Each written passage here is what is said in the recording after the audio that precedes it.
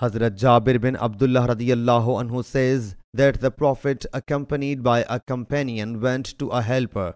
So the Prophet sallallahu alaihi wasallam and his companion greeted him, and that man responded the greeting and submitted. O Allah's Apostle sallallahu alaihi wasallam, may my parents be sacrificed over you. It is scorching hot now. And he was then irrigating his garden.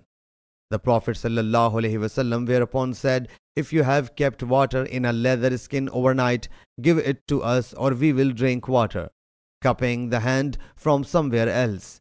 That man was watering the garden then, but he submitted.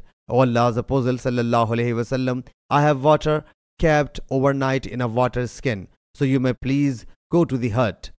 He thereafter poured some water in a bowl and then milked his nanny goat in it. So the Prophet sallallahu alaihi wasallam consumed it.